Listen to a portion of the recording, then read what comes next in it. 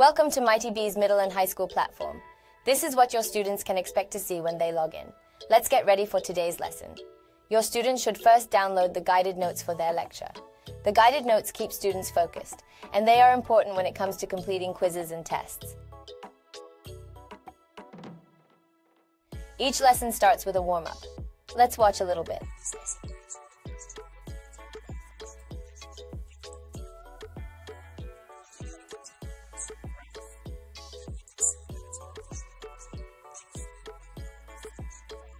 After the warm-up, students continue into the lecture.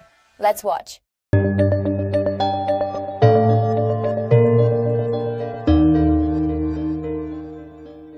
Let's see how we can analyze functions represented in tables.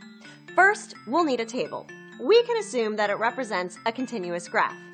The table shows just some of the ordered pairs that would be in that function, values of the domain, and their corresponding outputs. Once they have completed a section of their lecture, they have a knowledge check. Notice what happens if a student gets the question wrong. Use the table of values to complete the statements.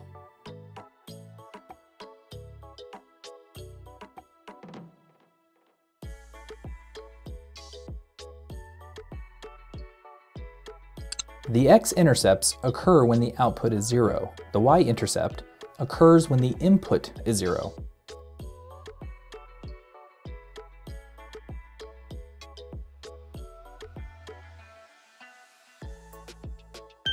Although a table might not show all the points on a graph, it can give valuable information for analyzing a function.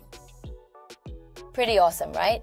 This is a glimpse at what some of the curriculum looks like for your middle and high school students at Mighty B.